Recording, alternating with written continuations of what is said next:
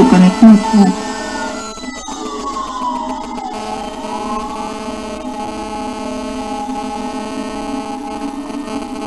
C'est avec la sœur Suzanne. On écoute. Ok, c'est bon. C'est pas le conduire, c'est ce que peut-être que elle n'entendait pas.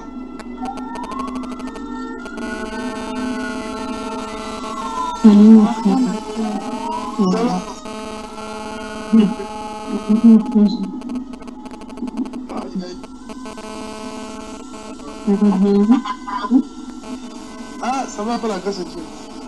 Amen. Amen.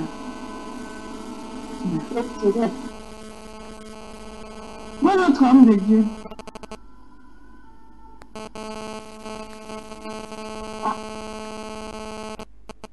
Ah, là, là, là.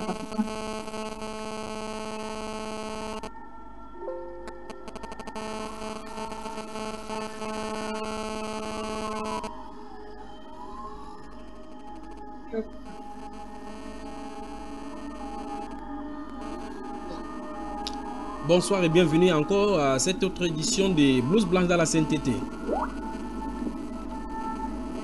Bonsoir frère. Nous commençons dans un instant. Vous m'entendez? Vous entendez la sirène qui passe là? Ouais. Ok, on commence parce que le Seigneur... God's word still remains true tonight. He said in Exodus 15, verse 26, I am the God that healeth thee. And we serve a God who cannot lie. Après avoir touché le cas de la psychanalyse, des psychopathes médecins, après avoir touché le cas des médecins pécheurs avec la gynécologie et tous les autres, Blues Blanches dans la sainteté se réunit ce soir pour partager les bontés du Seigneur au travers de la médecine.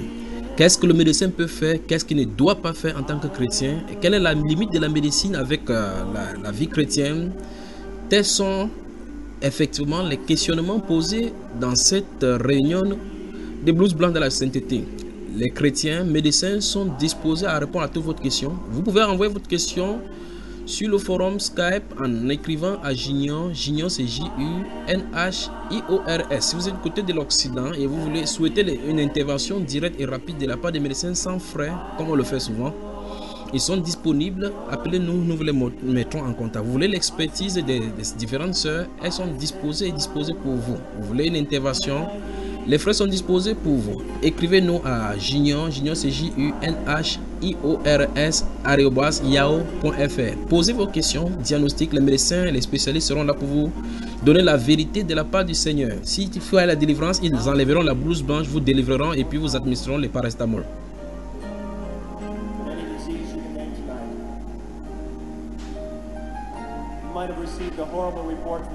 Du côté du Canada, quel qu'en soit le cas, que vous soyez en Ontario ou bien du côté de Québec, elles ont quadrillé tout le territoire nord des zones glaciales.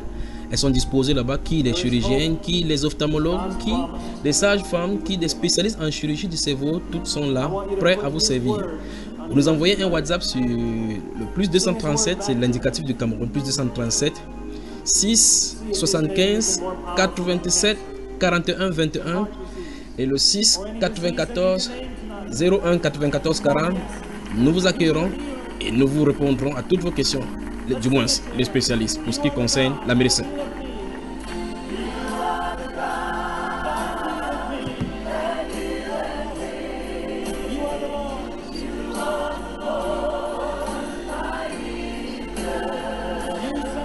Cette autre soirée, Blues Blanche se penche sur autre épineux problème de la médecine qui contraste avec les choix divins.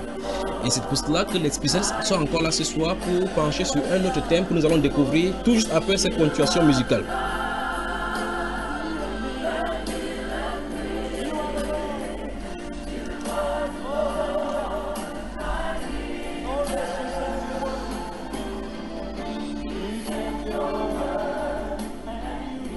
Du côté du nord du globe, la sœur Karine, bonsoir et bienvenue. En sous-marin, là justement. Bonsoir mes frères. Ouais, bonsoir.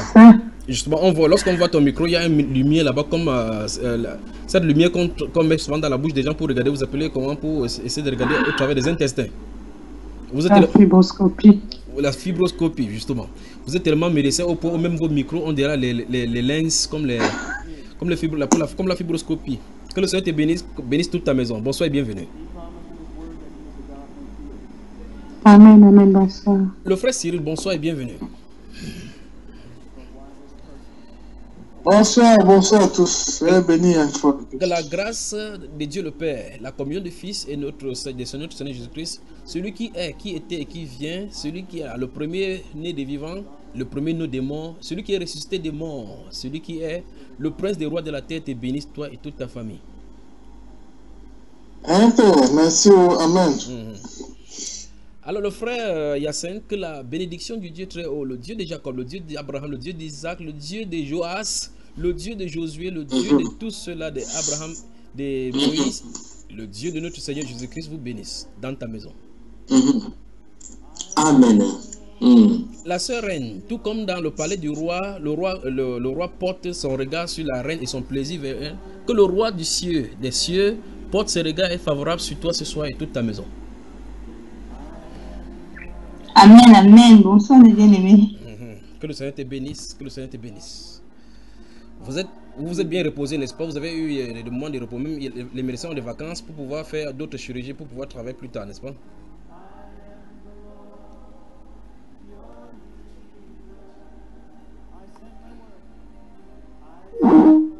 Oui, ce sont les gens qui appellent. On est en pleine séance d'opération maintenant avec les blouses blancs. Voilà quelqu'un qui vient d'appeler pour demander qu'il y a urgence. Voilà. Voilà. On peut commencer ce soir.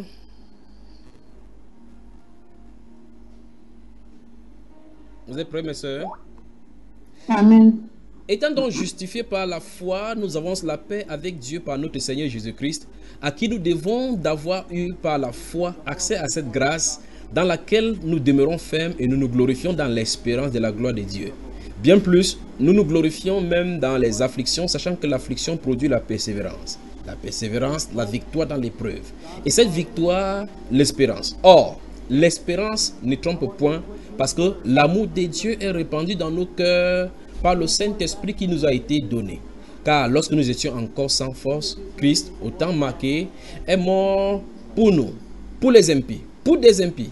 À peine mourrait-on pour un juste, quelqu'un peut-être mourrait-il pour un homme de bien. Mais Dieu prouve son amour envers nous, en ce que lorsque nous étions encore des pécheurs, Christ est mort pour nous. À plus forte raison donc, maintenant que nous sommes justifiés par son sang, serons-nous sauvés par lui de la colère. Car si lorsque nous étions ennemis, nous avons été réconciliés avec Dieu par la mort de son Fils, à plus forte raison étant réconciliés, serons-nous sauvés par sa vie. Et non seulement cela, mais encore, nous nous glorifions en Dieu par notre Seigneur Jésus-Christ, par qui maintenant nous avons obtenu la réconciliation. C'est pourquoi, comme par un seul homme le péché est entré dans le monde, et par le péché la mort, et qu'ainsi la mort s'est étendue sur tous les hommes, parce que tous ont péché. Car jusqu'à la loi, le péché était dans le monde. Or, le péché n'est pas imputé car il n'y a point de loi. Cependant, la mort a régné depuis Adam jusqu'à Moïse, même sur ceux qui n'avaient pas péché à une transgression semblable à celle d'Adam, lequel est la figure de celui qui devait venir. Mais il n'en est pas du don gratuit comme de l'offense, car si par l'offense d'un seul, il en est beaucoup qui sont morts, à plus de forte raison, la grâce de Dieu et le don de la grâce venant d'un seul homme, Jésus-Christ, ont-ils été abondamment répandus sur beaucoup. Et il n'en est pas du don comme de ce qui est arrivé par un seul qui a péché. Car c'est après une seule offense que le jugement est devenu condamnation, tandis que le don gratuit devient justification après plusieurs offenses. C'est cette justification par la foi que nous donne la raison d'être encore une fois plus d'être ici pour parler effectivement des choses dont Dieu a réservé pour ce seul don qu'il réserve encore pour nous. Ce qu'il a fait au travers de notre Seigneur Jésus-Christ, le second Adam, le Adam de la justice, le Adam de la justification, après le péché, après plusieurs offenses, alors que la mort est intervenue après une seule offense. Paul, dans le livre de Romains chapitre 5, verset 1 au verset 10. Alors le décor est planté maintenant. Étant donc justifié par la foi, nous avons libre accès avec lui. Maintenant que nous avons la mort du Seigneur Jésus-Christ, nous avons l'assurance maintenant d'être sauvés par lui. Et justement parlant de l'assurance, les médecins veulent traiter concernant l'assurance maintenant, l'assurance vie. Dans la vie et la règle de la société, les gens ont installé cette sorte d'assurance-là, et vous êtes dans les pays occidentaux, et pays de l'Ouest, pays de l'Est, et dans d'autres pays qu'on essaie d'implémenter maintenant, l'assurance sert maintenant à imputer des fautes à une entreprise et garantir la sécurité d'une certaine chose, ou bien soit des accidents, ou bien des anomalies qui arriveraient par notre faute, ou bien par des fautes naturelles, à un autre de payer le prix, exactement comme Christ Jésus nous a fait. L'assurance chrétienne, l'assurance et le chrétien, ou bien encore les assureurs chrétiens. Ce soir, nous allons voir. Frère Yassine, tu as la parole. Parle-nous de l'assurance. C'est le thème ce soir, médecin pour Jésus.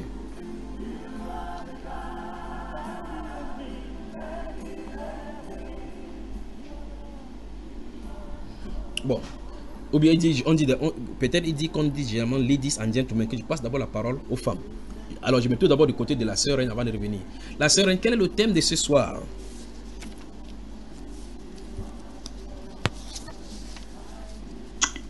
Mon frère, ce soir, on va traiter, on va parler des assurances et des assureurs, comme tu l'as si bien dit, à savoir, est-ce qu'un chrétien peut ou doit, donc peut, doit, contracter les assurances, ça veut dire des assurances vie particulièrement, des assurances maladie, les assurances, bon, assurance auto, ça on va mettre entre guillemets. Et est-ce qu'un chrétien peut être un assureur en fait? Parce que la question se pose parce que on sait que nous sommes des enfants de Dieu en tant que chrétiens et que la vie en fait on ne la contrôle pas. Et donc est-ce que de faire une assurance vie, assurer sa vie, ce n'est pas un peu bafouer la loi de Dieu? Ça veut dire qu'on essaye de contrôler un peu tout. Est-ce que en tant qu'enfant de Dieu, on doit le faire? Le décor est planté. Donc, l'assurance vie proprement dite. Bon, avant de regarder, de dégager la problématique qui s'y pose dans ces problèmes-là, définissons d'abord c'est quoi donc l'assurance vie? Quand est-ce qu'on parle de l'assurance vie et pour que ça soit nécessaire, afin que ceux qui nous écoutent puissent entrer dans le tremplin. Qui va se jeter à l'eau? Mais l'assurance vie, c'est quoi? C'est comme un placement financier en fait. On a de l'argent, on le place quelque part pour que cet argent en fait soit épargné.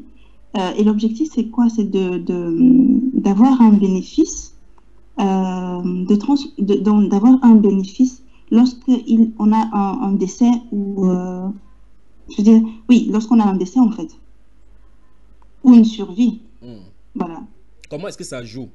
On va prendre maintenant un assureur, disons par exemple Grâce Assurance, Insurance.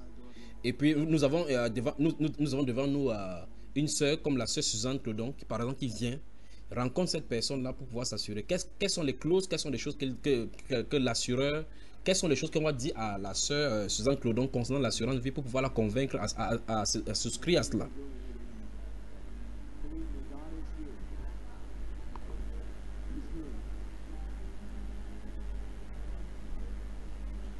C'est toujours moi qui dois parler, c'est ça? C'est à tout le monde.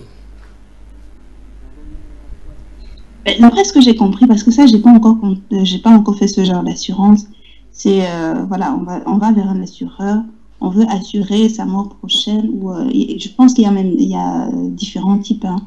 Donc, on décide de placer une certaine somme, je ne sais pas, peut-être 10 euros, pendant un certain nombre de temps. Et par la suite, cet argent, en fait, on ne le touche pas. Et par la suite, si on décède, cet argent va permettre de pouvoir, genre peut-être nous qui sommes en Europe, aller peut-être au pays enterré pour rapatriement de corps, en fait pour faire tous les obsèques. Ça, je ne sais pas si toutes les assurances vie se passent comme ça, je ne connais pas trop bien ça, mais en général, en fait, c'est ça. Maintenant, il y a différentes classes, en fait. Oui. Nous allons nous pencher encore vers des frères qui vont pouvoir nous parler de ces choses-là. Alors, mon frère, vous avez la parole.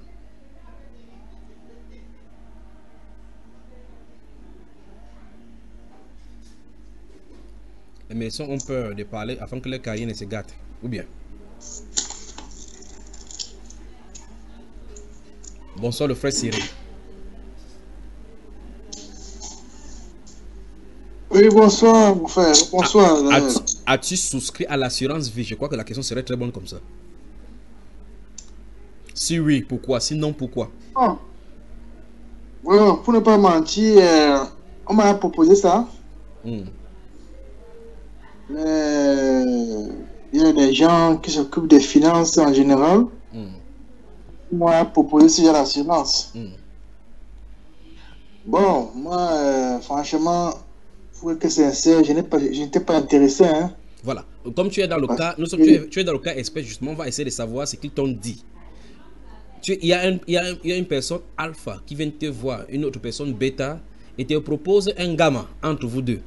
Maintenant, qu'est-ce que ces personnes alpha te disaient concernant l'assurance vie concrètement pour que ça ne t'intéresse pas? Qu'est-ce qu'ils t'ont proposé? Bon, il me disait, bon, naturellement, il essaie d'abord de connaître ton profil. C'est-à-dire qu'il essaie de définir ton profil. Quels sont il me dit, les rapports existentiels que tu présentes. Qu'est-ce que tu fais comme métier? Est-ce que ta femme travaille, ainsi de suite. Et après, maintenant, c'est à partir de ça qu'il établit. Il établit maintenant, j'allais dire, un régime d'assurance de vie qui te convient. Tu vois un peu. Si tu as des enfants en bas âge, mais ta femme ne travaille pas, il te dira que bon, tu vois, au cas où tu viendrais à mourir, ils vont toucher le capital décès. Tu souscris une assurance où tu verses un montant défini et que tu ne touches pas, comme la sœur disait, sachant que si tu venais à décéder, il y a tel montant qu'on verserait à ta famille, en fait, du moins soit ta femme, si ta femme est morte, à tes enfants, ainsi de suite. Et bon, souvent c'est des sommes très intéressantes, hein. Il y a des sommes pour un truc minable de 10, 15, 20 euros par mois. Tu te couvres les touchements de 150, 200 000 euros. Tu vois que ça peut tenter bien du monde, hein, de souscrire ça, quoi. Il m'a proposé ça dans ce sens-là. Moi, j'étais pas intéressé. Donc, il te dit, ne t'inquiète pas pour ta mort. On va assurer ça, quoi. Ah, entre autres, on va assurer tes arrières. Bon, ceux qui seront là quand tu seras mort. Est-ce qu'ils seront sûrs qu'ils vont mourir avant, tu vas mourir avant eux? Bon, ou bien comme c'est une entreprise, comme c'est une structure non personnelle, ou bien encore, ils se disent que comme la loi est écrite, même si les dirigeants d'à présent meurent, d'autres vont encore continuer et continuer avec le même papier, quoi. Même si les assureurs meurent avant toi. Bon, en fait, les assureurs, c'est toute une entreprise. Hein. Ce sont des dépôts de fonds. Voilà. Ils se croient, en fait, ils se croient assez solides. Comme une banque, c'est pas moi, comme une banque, comme tout institut financier, oui, qui compte sur des bases qui croient assez solides pour respecter les engagements. C'est moi, c'est pas moi.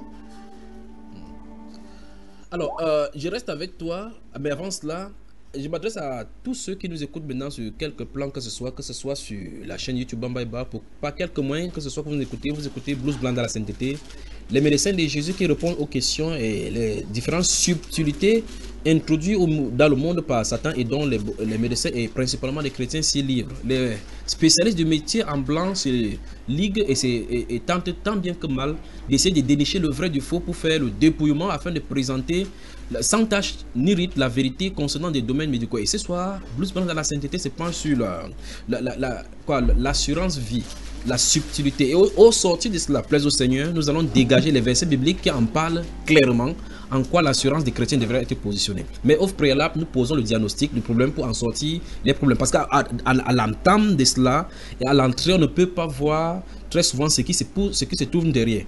Avant de continuer maintenant, frère Cyril, je reste avec toi, je te pose la question simple. Est-ce que ces gens-ci de l'assurance vie, est-ce qu'ils peuvent faire l'assurance vie pour les démunis? Oui ou non? Pour les quoi, hein? Les démunis. Les démunis. Est-ce que si quelqu'un est pauvre, ils peuvent le faire? Bon, moi je suis mal placé pour te répondre à ces questions. Oui. Parce que je ne crois pas qu'il s'agit forcément de démunis. Hein. C'est vrai qu'on regarde ton profil, ça c'est clair. Il y a un profil qu'on regarde. Mais en fait, c'est une souscription. Hein. Bon, je repose la question autrement. Est-ce qu'ils peuvent s'intéresser ou mieux encore proposer cela aux sans-abri, aux pauvres, bon, à ceux qui n'ont pas de travail, aux chômeurs? Vraiment, je suis vraiment mal placé pour poser cette question. Hein. Et si on ne nous penche, oui. Je dis bien qu'il ne s'agit pas forcément d'avoir forcément une stabilité financière, puisque c'est une souscription. Mais lorsque c'est une souscription, comment se procède? Vous déversez, parce que tu as dit à l'entame de tes propos que tu as une somme que tu dois verser comme cotisation pour assurer tes arrières. En principe, ce n'est pas des grandes sommes. Hein. Ce n'est pas vraiment des grandes sommes. Hein. On ne te demande pas de payer 100 € par mois hein, ou bien 200 € par mois. Oui. Généralement, c'est des sommes qui vont que 10 et 20 € maximum. Hein. Oui. Comme ça, s'ils sont 1000 personnes, vous ne voyez pas la masse monétaire. Mais restons avec cela, avec cette question-là. Est-ce que les sans-abri qui n'ont pas de moyens de se nourrir, ainsi de suite, et qui vivent en dessous d'un seuil de pauvreté tel que prôné par l'Union européenne et les banques mondiales, est-ce qu'ils les approchent? C'est pour ça que je parlais de profil, parce que il est très peu probable que quelqu'un qui soit dans une situation précaire soit intéressé à quelque chose pareil, parce qu'il va assurer même ce qu'il vit. Tu vois, c'est pour ça que je parlais de profil, parce que ce n'est pas vraiment forcément intéressant. C'est-à-dire parce que quand tu n'arrives pas à manger, mais toi-même, tu as dit, tu es dans une situation précaire, ce n'est même pas, ce sont des pensées même qui toi-même ne te viennent même pas l'idée, toi-même. En clair, toi qui travailles, ta mort doit être différente de la mort d'autres personnes qui ne travaillent pas.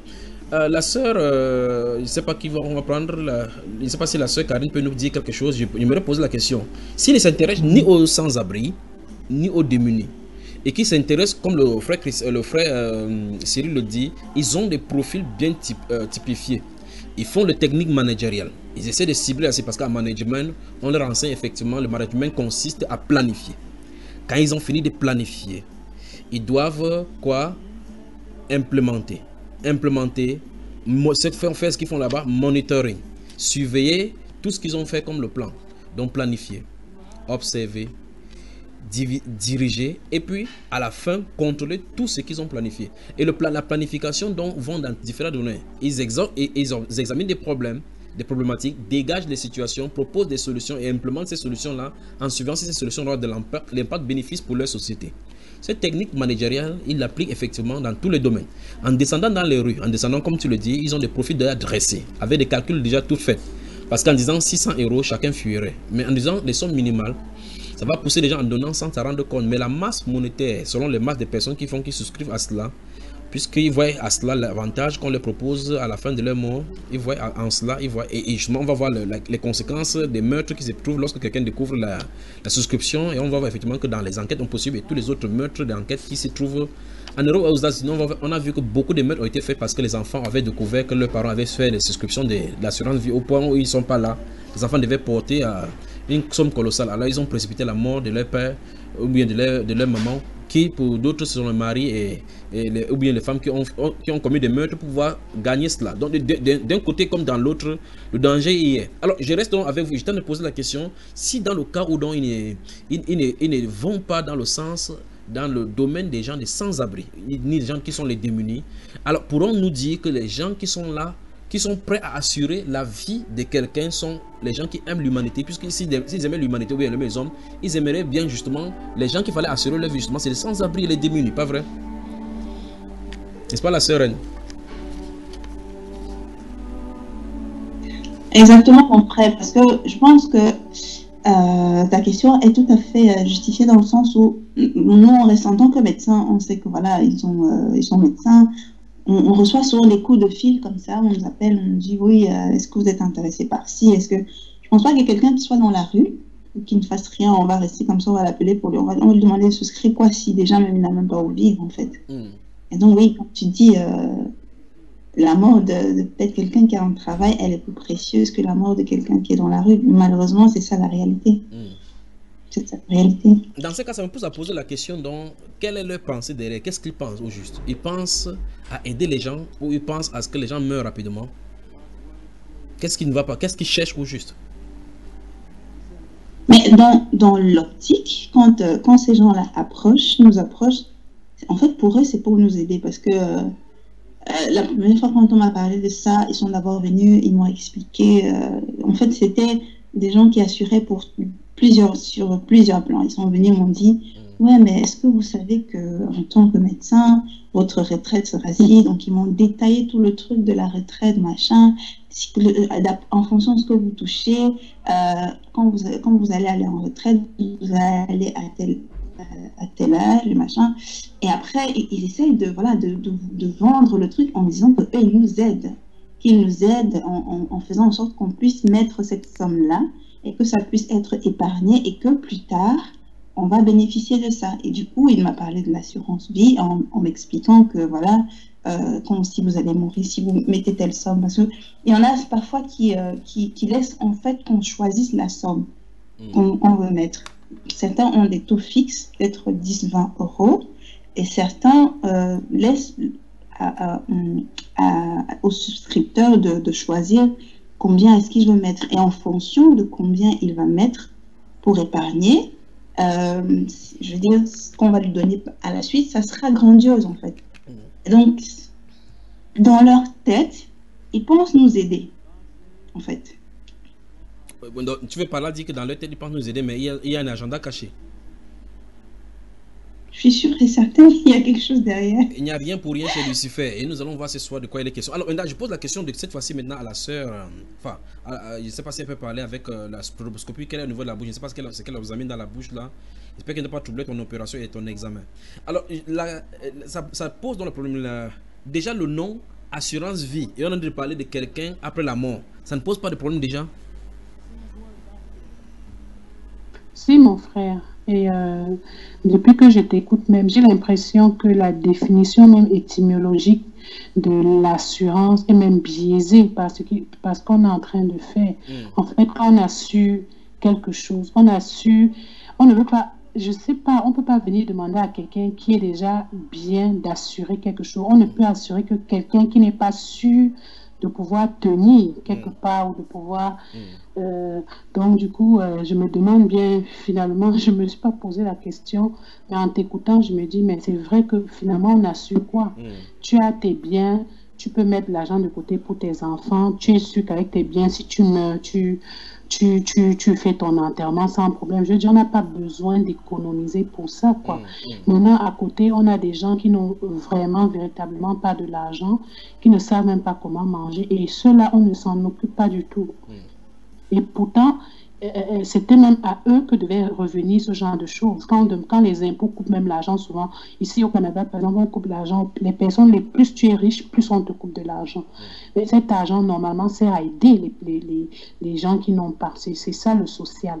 Mais pourquoi donc ces gens-là, avec cet argent-là, on n'assure même pas toutes ces choses-là? Pourquoi ce sont des entreprises particulières qui font de façon spécifique ce domaine-là, l'assurance vie? Déjà, reste encore avec toi, merci pour l'éclairage dans cette autre direction, mais je pose la question. Lorsqu'on parle de l'assurance vie, on parle de l'assurance après ta mort. C'est ça qui est bizarre. Pourquoi on ne dit pas que l'assurance mort, on dit plutôt l'assurance vie? Ça pose problème, pas vrai? Mais il y a deux types d'assurance, mon frère. Il y a l'assurance vie et il y a l'assurance mort. Oui, l'assurance mort, c'est-à-dire quoi? C'est-à-dire que quand tu meurs, si tu as fait de l'économie, ils prennent en compte, avec tout ce que tu as économisé, ça pourra couvrir tes frais d'enterrement. Bon, comme disait notre frère tout à l'heure. Je ne fais pas ça, je meurs. Je prends mon corps pour aller brûler moi-même. Puisqu'il ne serait plus là. Donc ça veut dire que je paye mes obsèques, c'est ça? On te fait préméditer ta mort. Oui. Je sais pas. Ou alors on permet aux autres de préméditer ta mort. Oui. Ou je sais pas. Je sais même pas pourquoi ils ont appelé ça assurance vie. Oui. Pourquoi ils ont appelé ça assurance vie et pourquoi ils ont appelé ça assurance mort? Voilà. Je crois que le frère Yacine a travaillé avec les gens qui travaillent près de la mort. Je crois qu'ils vont nous expliquer cela. Frère Yacine, tu as la parole. Bon, bonsoir mes soeurs. Bonsoir mes frères.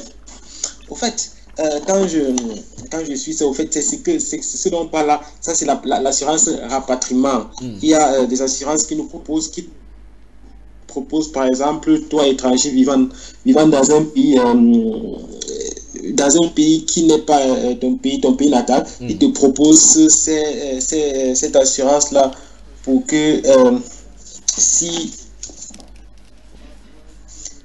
tu meurs, que tes proches puissent avoir des finances pour te rapatrier. Bon, jusque-là, je pose la question, si c'est pour le rapatriement en cas de décès, si je ne paye pas, je décède, il faut encore des corps. Bon, il y a plusieurs moyens. Si tu meurs, tu n'as aucune connaissance, on va brûler le corps. Bon, un brûle le corps, ça me fait quoi? Bon, on brûle le corps, ça te fait quoi? Oui. Bonne question, je crois que chacun peut répondre pour lui. Parce que si on brûle mon corps, c'est pas le corps, c'est qu'on brûle, ça va me faire mal, c'est plutôt l'autre corps, pas vrai? Donc exactement. Les gens qui se chargent de brûler mon corps physique, là, tu sais que généralement, oui, il faut avoir cette connaissance-là. Bon, pour venir un peu sur le thème dont on parle, oui. En fait, ça c'est je crois que, en fait, c'est une stratégie de marketing. C'est une stratégie de marketing comme dans les grands commerces où on connaît généralement. Tu vas entrer généralement dans les commerces, tu vas voir, on te dit que la mandarine coûte 1,50 €. Le soir, on va changer le papier qui affiche les prix, qui était écrit en blanc, on va le changer en rouge. On dit que promotion. Et on va écrire réduction. Même si on laisse le même prix, ça joue déjà dans la psychologie des gens qu'on a réduit le prix et là, les gens ont tendance à acheter. De manipulation. Donc ça, ce sont des trucs comme... Oui, frère. La manipulation. La manipulation. C'est pour cela que tous mes frères me sont déjà expliqué des choses que je ne vais plus revenir. Ce sont des gens qui se présentent devant toi. Ils se présentent devant toi et te racontent tout ce qu'ils ont raconté. Ils prennent d'abord ton profil. Ils te disent que bon, on ne sait jamais dans la vie. Il peut arriver que tu as un accident, tu coupes ton pied. Il va te prendre une logique simple. Logique très simple. Il te pose la question, il te dit que mais attends un peu. Tu refuses d'assurer ta vie. Bon, quand il dit ta vie, ça veut dire, ça dépend. Comme les frères disent, ils peuvent te dire si tu fais un accident, si tu perds un pied, si tu perds une main, si tu n'es plus capable de travailler, ils peuvent te verser telle ou telle somme. Alors, il te présente vraiment la vie dans son aspect le plus improbable.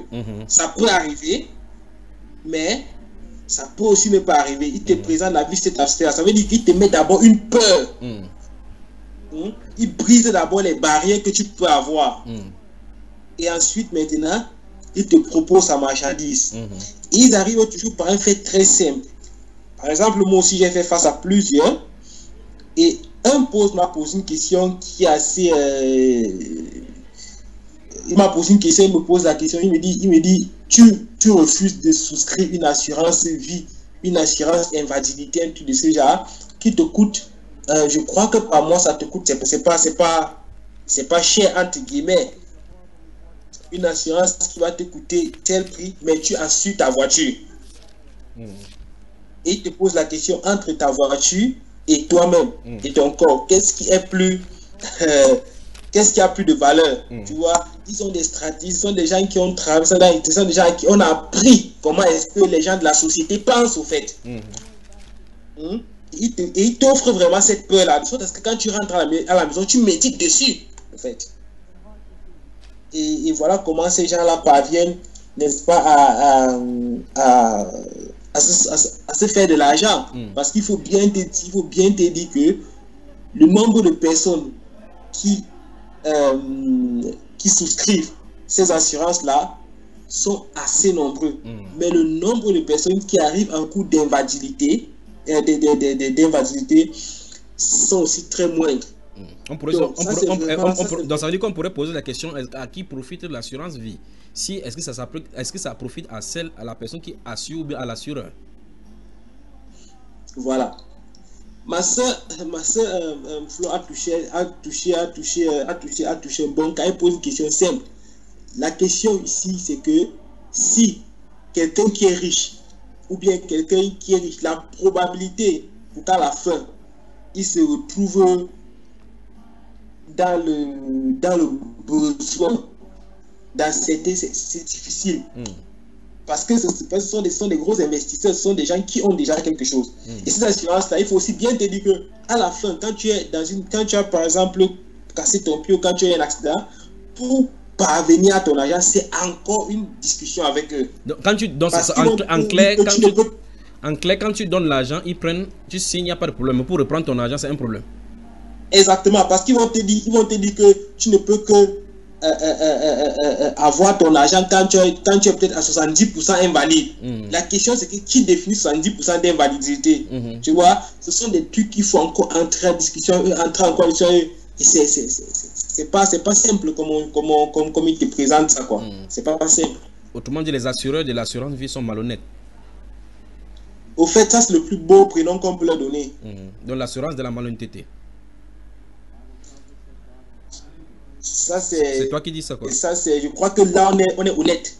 Donc, on est honnête de dire qu'ils sont malhonnêtes.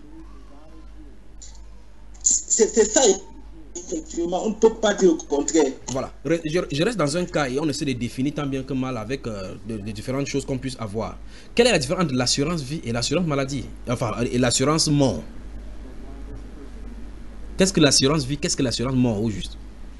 Bon, au fait, l'assurance vie, comme on a dit, il y a plusieurs formes. L'assurance vie, et ils appellent quoi assurance vie? Assurance vie, c'est un peu assurance suivi.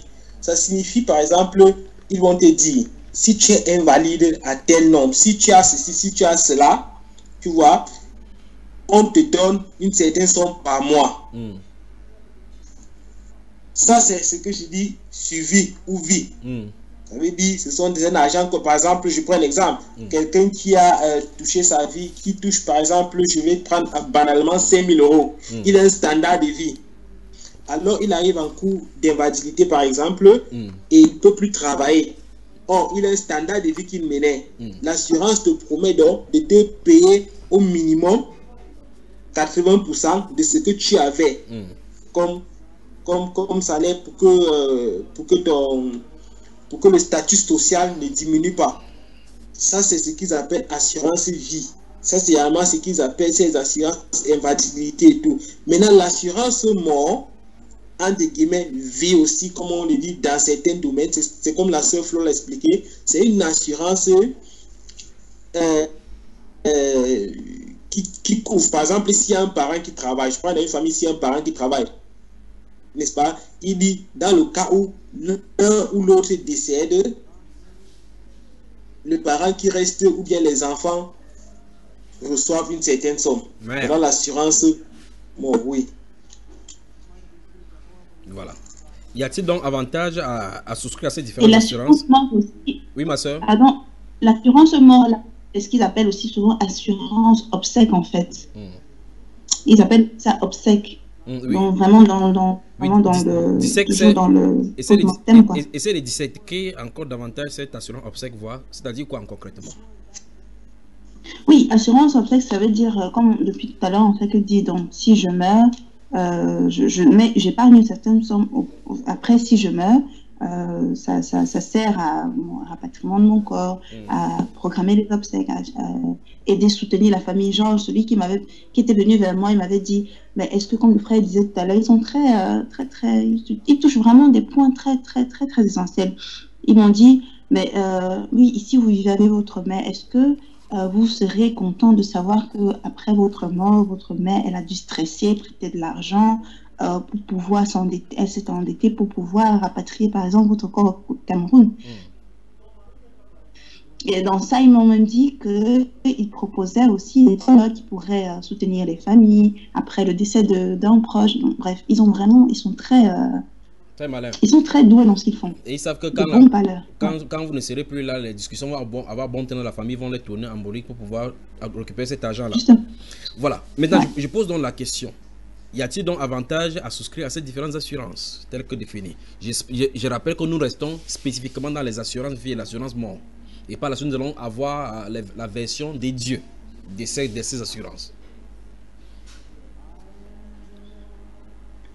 Si on reste dans le cadre non chrétien, je dirais oui. C'est pour ça que j'ai le deuxième volet de cela, je dis, et en tant que chrétien. Donc la question est ouverte. Y a-t-il avantage à souscrire à ces différentes assurances? Si oui, essayez de démontrer. Moi, je dis oui. Je dis oui dans le cas où, comme expliquait la sœur Reine et le frère tout à l'heure, tu pars en évitant de laisser au tien un fardeau. Tu pars en essayant de laisser à la veuve ou au veuf, ou je sais pas, aux enfants, une paix quoi, financière. Si on regarde sur le cadre humain, la vie de tous les jours, et tu vas tranquille, quoi. Tu ne leur laisses pas de problèmes, pas de dettes et tout. Où tu as économisé assez pour que tes enfants peut-être continuent les études et tout ça, quoi. Donc moi, dans ce cadre-là. Maintenant, si je prends, par exemple, parce que dans l'assurance vie, moi, je ne sais pas pourquoi ils ont trop divisé ça, parce que pour moi, quand je regarde l'assurance vie, pour moi, ça englobe un peu tes biens. Parce qu'ils disent aussi assurance des biens. Mais tout ça, pour moi, en principe, ça devait être... C'est comme si l'assurance vie te concerne juste toi, ton corps, et peut-être quelques membres de ta famille. Et ensuite, il y a l'assurance des biens, des habitations, de tout ça, qu'il faut aussi faire. Parce que quand tu as une maison, ou bien quand tu achètes une voiture ici, si tu n'assures pas ta voiture, tu ne peux pas, la banque ne peut pas te faire prendre cette voiture. Elle ne peut pas te faire... non, c'est pour ça que nous restons spécifiquement sur ce qui concerne la vie. Parce que ça a une implication concernant ce que nous sommes en train de voir ce soir par rapport à notre Seigneur. Okay. Donc, non, moi je dis oui. Donc il y a des avantages. Si je reste non chrétienne, oui, je pense. Bon, il y a une partie je pense qu'il y a un avantage, même si on nous floue, de toutes les façons, on nous floue toujours partout. Oui. Donc, si on veut gagner quelque part, je pense que c'est... Bon. Quel est l'avantage de quelqu'un qui est non chrétien? Quel est l'avantage de quelqu'un qui est non chrétien à souscrire à l'assurance mort? Quel est son avantage?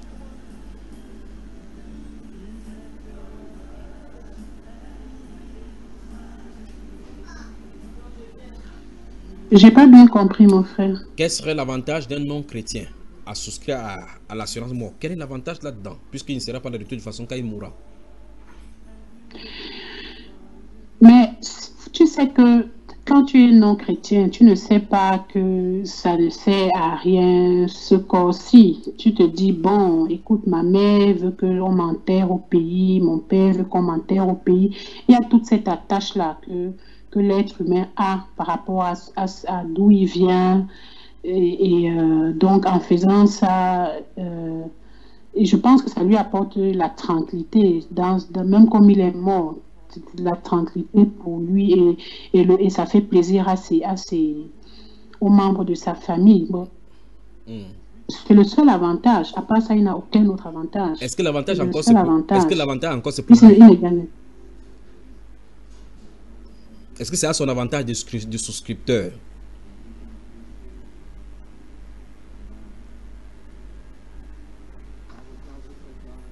J'ai pas entendu. Est-ce que c'est à l'avantage du souscripteur? Qu'on l'enterre à la maison, on l'enterre chez lui, on rapatrie le corps. Est-ce que ça a son avantage? Bon, pour nous, pour les Africains, je pense que c'est c'est même presque une tradition. Hein. Moi, j'ai rarement... À part un que j'ai connu ici au Canada, dont l'enfant est mort à 6 mois, qu'il a enterré ici. Les autres rapatrient toujours. Ils entrent même dans des tontines ici pour que, au cas où tu meurs, cette tontine-là puisse te soutenir pour faire entrer ton corps. Hein. Voilà. Donc moi, je ne sais pas, frère Junior. L'avantage, sincèrement, bon. Moi, je pense que c'est plus la pression familiale, plus le fait que, oh, voilà. Non. Je pense que c'est ça. La question que je pose maintenant, c'est en prenant les deux là, l'assurance, prenons par exemple le cas de l'accident dont on parle, en effrayant les gens comme ça, pourquoi est-ce que, au lieu d'assurer la personne vivante, c'est-à-dire qu'en donnant de bonnes choses pour la personne, on lui propose toujours les mauvaises choses qui pourraient arriver, les éventualités de mauvaises choses? Pourquoi il parle toujours de la gestion des risques? Je ne sais pas si c'est ma question.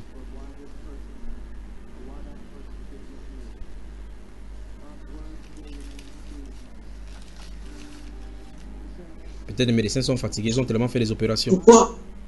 Oui, la question, ça veut dire pourquoi est-ce que Parce qu'une assurance n'assure que les risques, ou bien je ne comprends pas bien ta question. Pourquoi, par exemple, ils vont parler, parce que la soeur et le frère Cyril parlaient tout à l'heure en disant, ils proposent en donnant des données qui pourraient effectivement, éventuellement, préparer à briser les barrières de réticence. En proposant, par exemple, vous conduisez la voiture, s'il arrive que vous faites l'accident, et c'est une éventualité justement à 50% de faire l'accident, et que peut-être on soit amputé, qu'on soit invalide.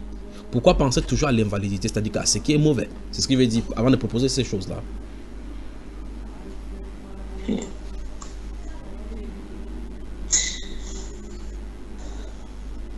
Bonne question. C'est pourquoi penser à ce qui est mauvais? Bon, parce que ils se disent que généralement, c'est quand une situation qui est désagréable se présente qu'on se trouve face aux difficultés. Et en tout cas, je crois que c'est cette difficulté-là qu'ils en fait, ils veulent te donner le sentiment de ne pas te trouver seul face à une situation difficile. Ça veut dire, par exemple, tu pars, tu fais un accident en route et puis tu étais en train de voyager. Il faut maintenant qu'on appelle quelqu'un qui va faire le constat que tu payes un avocat. Ils vont se dire, donc, payer un avocat pour toi ça te revient certainement cher. Il y a aussi des assurances qui couvrent ça. Ça veut dire une assurance qui met un avocat à ta disposition, qui met une voiture à ta disposition pour que ça continue, quoi. Donc, je crois que qu'ils essaient de présenter ces cas à l'homme pour lui dire, ou bien pour faire comprendre qu'il peut faire face à des situations où il se retrouve seul, et c'est toujours mieux d'avoir un assureur à côté de soi qui puisse te donner des conseils, qui puisse te prodiguer plein de choses. Donc voilà un peu leur intention, entre guillemets. Donc voilà pourquoi c'est ce qu'ils présentent aux gens. Oui. Alors maintenant. Mais moi, je pense que ça ne vient pas de...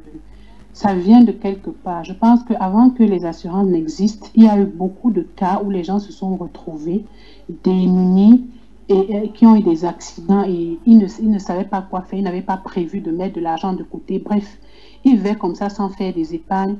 Et je pense que c'est ça qui a suscité ce mouvement d'assurance, d'approcher les gens pour leur dire tu peux t'assurer. Et ils ont des preuves palpables. On va te prendre des cas pour te dire regarde tel, quand il a eu son accident, voilà, il n'a pas pu ci, il n'a pas pu ça.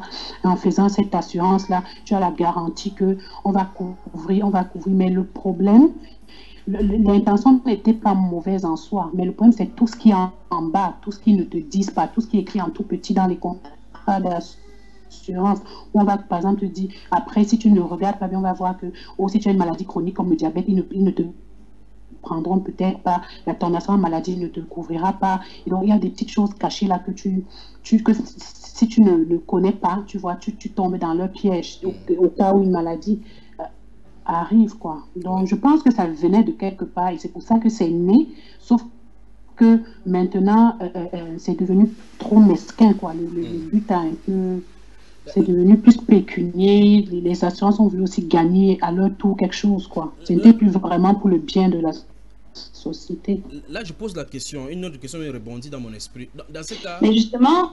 Oui ma soeur, vas-y. Non, je dis...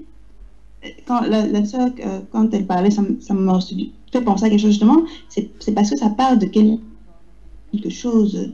Il y a des trucs. Il y a une semaine, j'ai vécu un exemple d'une patiente qui arrive d'un pays de l'Afrique du Nord parce qu'elle a un cancer de la peau. Et son neveu qui vit ici l'a fait venir en Belgique parce que les soins sont mieux. Et donc, cette dame, elle est illégale en Belgique. Et quand elle arrive à l'hôpital, elle veut se faire soigner. Moi, j'ai vécu ça. Et ça m'a... J'étais un peu... Bon, bref. Et donc, elle vient 2 jours avant que je ne la voie. Elle arrive. On se rend compte qu'en fait, cette dame est illégale en Belgique et tout. On refuse de l'hospitaliser. On refuse de l'hospitaliser parce qu'elle n'a pas de mutuelle, n'a pas d'assurance. On refuse de l'hospitaliser. Elle rentre avec son neveu, avec une douleur au niveau du bras parce que ça lui fait qu'elle avait vraiment mal. Et 2 jours après, elle revient et c'est moi qui vais la voir. Du coup, quand j'ai relu son dossier et tout, j'ai vu les assistants sociaux qui venaient pour dire que ouais, maintenant, cette dame, il ne faut pas l'hospitaliser, machin. Donc, je suis allée voir cette dame et j'ai discuté avec son neveu qui m'a posé une question qui m'a vraiment choquée parce que du coup, je ne savais pas quoi lui dire. J'essaie de lui faire comprendre qu'en fait, c'est pas moi qui refuse de l'hospitaliser. Moi, je veux bien l'hospitaliser. Mais le problème, c'est que la facture qu'on va leur donner, ils vont même jamais réussir à payer ça, en fait. Et donc, là, il m'a posé une question, il m'a dit, vous, en tant que médecin, en tant qu'être humain, si c'était quelqu'un qui avait les papiers en Belgique, vous l'aurez hospitalisé. Du coup, je l'ai regardé comme ça. C'est le genre de questions qu'on te pose, tu te dis, mais qui t'a envoyé? Je me réponds à la Et question il avait maintenant. raison, parce Oui, réponds à que la question maintenant. c'est vrai que cette dame, Oui. vitalement, en tant que justice, elle n'avait pas sa vie là, n'était pas en jeu. Mais c'est vrai, si c'était une autre patiente quelconque comme ça, j'aurais quand même essayé de trouver la place pour la garder. Mais vu qu'elle n'avait pas les papiers, soi-disant pour la couvrir, et ce qu'on m'avait déjà dit, je ne pouvais pas la garder. Et donc, en fait, ça part de tout ça, de quelqu'un qui va se retrouver avec une facture. C'est plein de cas comme ça qui arrivent, des gens qui arrivent comme ça, et plein de cas, on les fout à la porte. Peut-être un patient fait un arrêt cardiaque dans la rue, il n'a pas les papiers, on l'amène à l'hôpital, 2 jours après, on se rend compte, en fait, il n'a pas les papiers, il n'a même pas de famille, mais on ne continue même pas avec les soins. Pourquoi? En fait, Pourquoi au juste?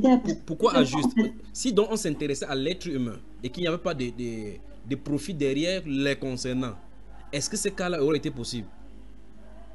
Est-ce que tout ce que vous décrivez là devait mais être mon frère, c'est justement ça le problème, c'est que de nos jours, il faut qu'on comprenne, justement pour ça qu'on discute de ça, de nos jours, même dans les hôpitaux, nous en tant que médecins, moi personnellement, je vis certaines choses très mal, parce qu'aujourd'hui, on ne pense plus à l'être humain, on s'en fout de l'être humain. Même la médecine au départ, c'est pour soigner les gens, mais c'est devenu le commerce, on s'en fout de... J'ai entendu souvent des discours des médecins de mes chefs, tu restes comme ça, tu te dis, mais attends, on dit, on veut transférer une patiente de tel hôpital à tel hôpital. Il appelle, oui, mais il n'y a même pas de critère que cette patiente soit aux soins intensifs et machin, machin.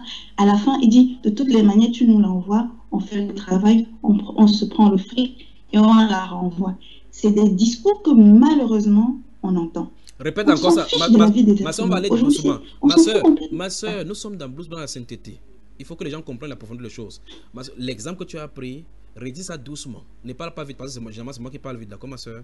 Parle doucement pour qu'on puisse t'avoir. Allons-y. Mon frère, ça s'est coupé, j'ai pas bien compris.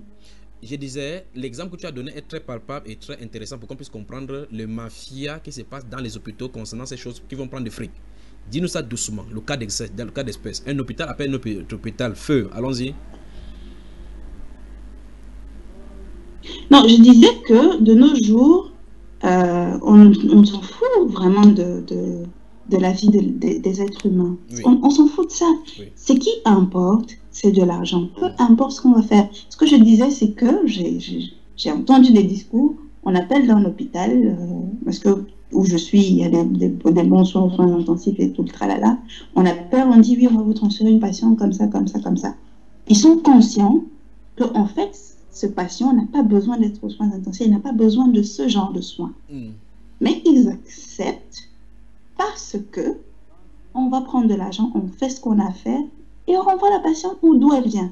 C'est des discours comme ça que les gens tiennent, des gens qui sont censés soigner des êtres humains.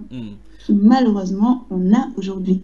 Donc, dire qu'on pense à la vie humaine, de nos jours, c'est vraiment difficile. À quel niveau donc ils prennent de l'argent? Il faut de l'argent. On s'en fout du reste, en fait. Ok. À quel niveau donc ils prennent de l'argent, ma soeur? C'est la triste réalité, c'est ça. Je crois que la connexion dérange un peu là. La soeur, je reste avec toi. Je demande à quel moment les hôpitaux donc payent, sauf l'argent sur ces patients qui va venir d'un hôpital à un autre, au vôtre, par principe. Je n'entends pas. Vous m'entendez là? Allô, vous m'entendez? Vous m'entendez? À quel niveau? Oui, à quel niveau? Justement, avec ces assurances-là, parce qu'un patient qui a de l'assurance en Belgique, il paye tous les mois une telle somme. Quand il tombe malade, il va à l'hôpital.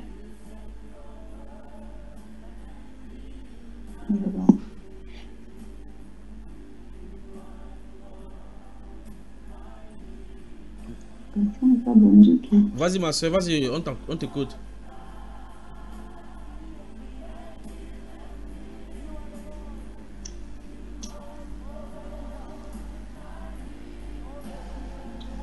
Oui, je disais que un patient, quand il a son assurance, justement comme on est en train de parler, il paye, il cotise une certaine somme tous les mois. Tous les mois, il a une certaine somme, ce qui fait que quand il tombe malade, il est hospitalisé, c'est l'assurance qui verse de l'argent à l'hôpital.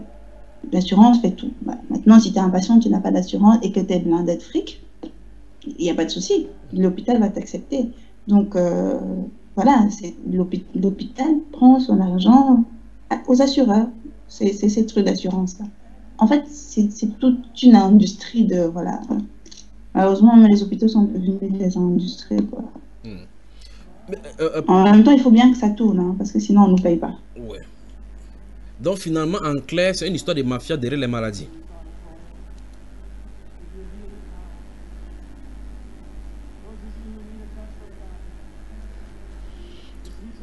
Je crois que la sœur, je ne sais pas si c'est sa connexion qui dérange. Le frère, vous m'entendez là?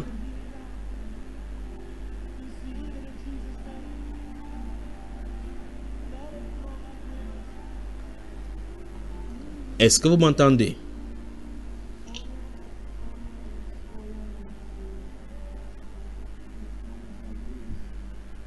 Est-ce que vous m'entendez les blouses blanches? Maintenant, oui, tout à l'heure, on ne t'entendait pas. Voilà. Je disais, ça veut dire que dans les hôpitaux dont il s'agit de la mafia pour pouvoir avoir de l'argent. Et par conséquent, ceux qui ne sont pas assurés, ils ne peuvent pas y trouver de soins parce qu'ils n'en profiteront pas derrière eux.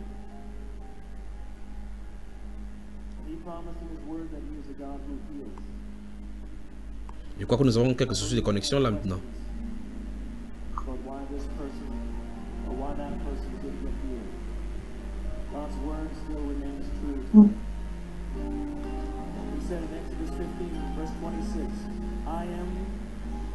Et il faut écrire la vidéo pour pouvoir avoir une meilleure qualité de transmission. Ok. C'est chez moi de toute façon, c'est pas chez vous. Donc je crois que votre vidéo, votre internet est assuré.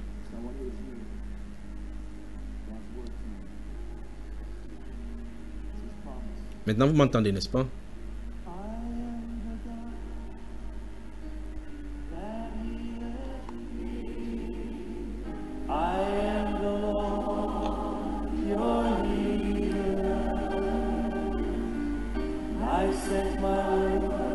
Vous m'entendez?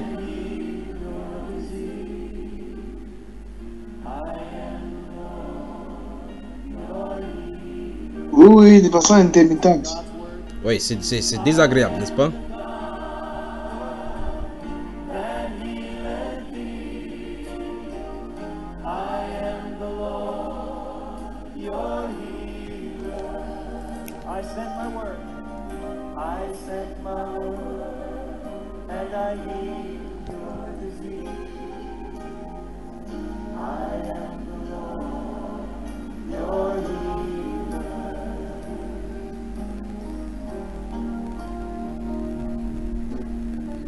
God's name is more powerful than any disease you can name tonight. Vous m'entendez maintenant? You might have received a horrible report from the doctors and told you your disease is incurable. But you know what? There's hope tonight. There is hope because God's promised that He would heal us. I want you to put His word on your lips tonight. Sing His word back to Him. See if His name isn't more powerful than cancer, than heart disease, or any disease that you can name tonight. Oh yes, He's your healer. Let's sing it to Him. You are the God that healeth me. You are the God that healeth me. Vous m'entendez là?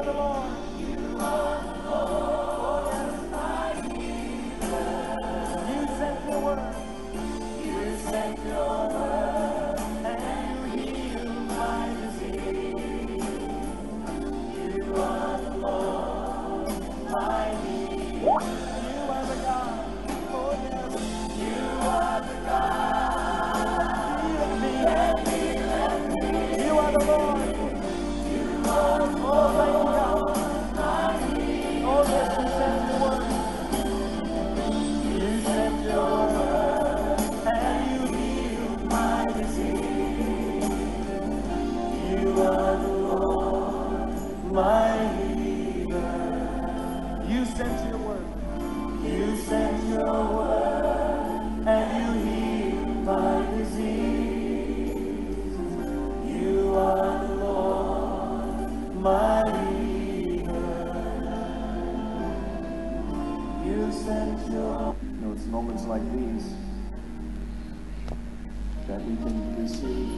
Vous m'entendez là? C'est bon, là, la connexion s'est stabilisée, n'est-ce pas?